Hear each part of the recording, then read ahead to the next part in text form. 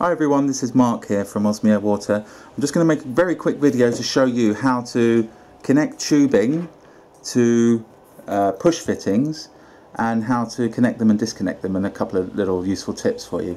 So, how to connect a tubing into a push fitting. Firstly, you've got to make sure that the tubing end is nice and clean and straight, no little rough edges or anything like that. A lot of people insist on using tube inserts, not always necessary.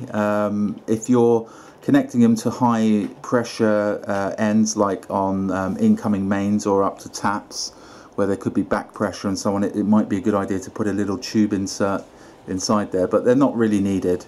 So what you do is you take the tubing and you push it into the thing, and you see it, you feel it go in an extra little notch, and if you give that a gentle tug back, you can see it's nicely in. So how to disconnect it from that? You see, I move the thing closer in, you see there's a little gap between the ring and this surface here. So what you have to do is push the, you might find it better to do it like this, so push the thing down so the actual ring is now flat on that edge, and then you can pull the tubing out, and that's how it works. So another little thing you can do after you've connected your tubing in is you can use one of these things, which is a little clip which goes around the between the ring and the surface like that.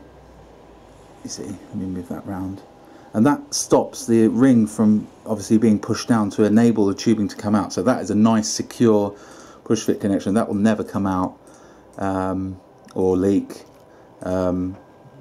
So that's how you do it. And then to obviously take that out, there's a little ridge there, you can unclip that like that, and then you can like that disconnect tubing, and that's it.